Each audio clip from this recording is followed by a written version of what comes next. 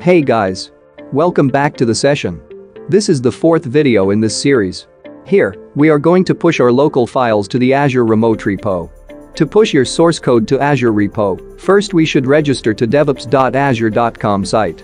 Azure DevOps Server is a Microsoft product that provides version control, reporting, requirements management, project management, automated builds, lab management, testing and release management capabilities.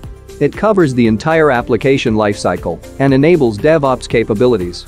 Here we are going to use Azure DevOps as a repo, and then we'll deploy it to Azure using the build and release pipeline. Under one organization, we can have multiple projects.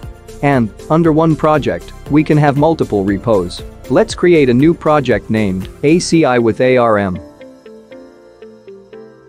Now we can see the repo is empty. Here, they are providing the commands how to clone or push an existing repo using command line. Let's push the code using CMD. We can directly go to the right path by just typing the CMD on the address bar. Here we can see we are inside our project folder.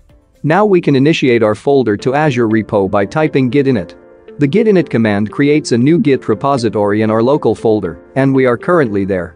We can check the status of the folder by typing git status command. This is telling that there are two untracked folders.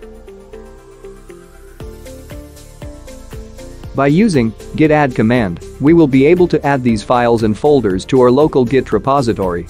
For that, we can enter git add then a dot. We can see here, all the files are adding to the local repository. Now we can commit our source code to our local repository using git commit -m, then the comments.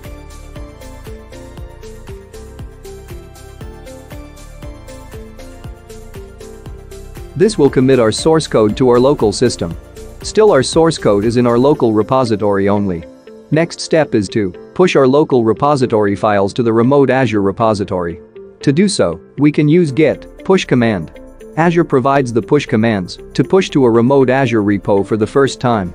So, copy the push command from the Azure repo, which is defining where our remote repo is, and push all our local commits to the remote origin. By default, it will push our source code to the master branch. This will prompt the Azure verification page, where you want to log in with your credentials. From second time onwards, you just want to use git push command to push all your commits to the remote repository. Now let's see whether our files are pushed to Azure Repo or not. Here you go. All your files are there in the remote repo. That's it for this session. In the following session, we will be creating the build pipeline to generate the artifacts. See you in next session.